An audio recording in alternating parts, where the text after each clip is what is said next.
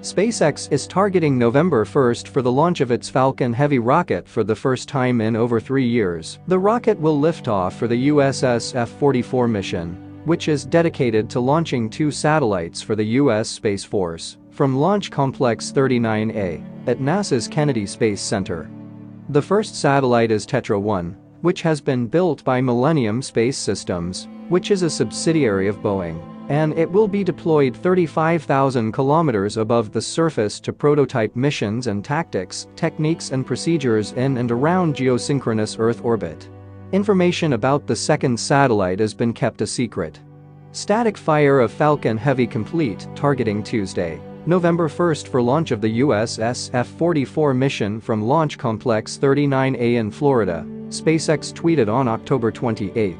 After completing the static fire test of the Falcon Heavy. A static fire test is a procedure in which the engines of the rocket are ignited while the launch vehicle is anchored to the ground. The Falcon Heavy rocket is equipped with 27 Merlin engines together that generate more than 5 million pounds of thrust at liftoff, equal to approximately 18 747 aircraft. During the pre-launch tests, SpaceX fired all of the rocket's 27 engines on Pad 39A at NASA's Kennedy Space Center. So how could you watch the launch?